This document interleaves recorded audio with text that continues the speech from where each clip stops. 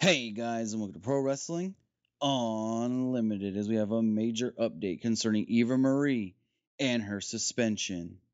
It looks as if the possible substance that Eva Marie failed for was Adderall, and that she plans on appealing the punishment.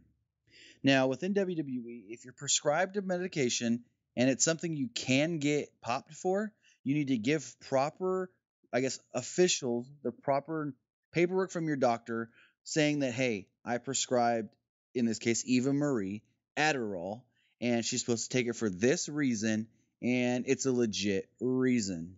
Well, Eva Marie released a statement saying, and I quote, I am disappointed that this suspension has occurred, yet understand and respect that WWE upholds their wellness policy to the letter and won't compromise on its integrity.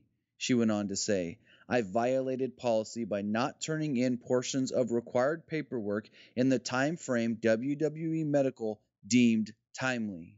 I look forward to my return.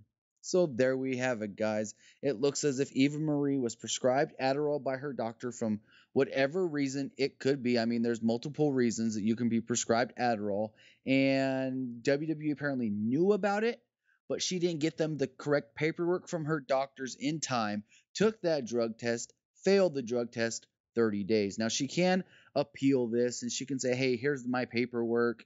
If you guys want to let me back early, awesome. If not, whatever, because that's how it seems like. It seems like if she appeals it and they say no, she's just going to take it because she doesn't want to get in any more trouble.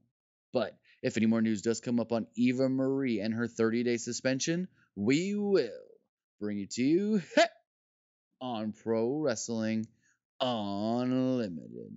Remember, guys, comment below, like, and share this video. Like us on Facebook, and subscribe here on YouTube.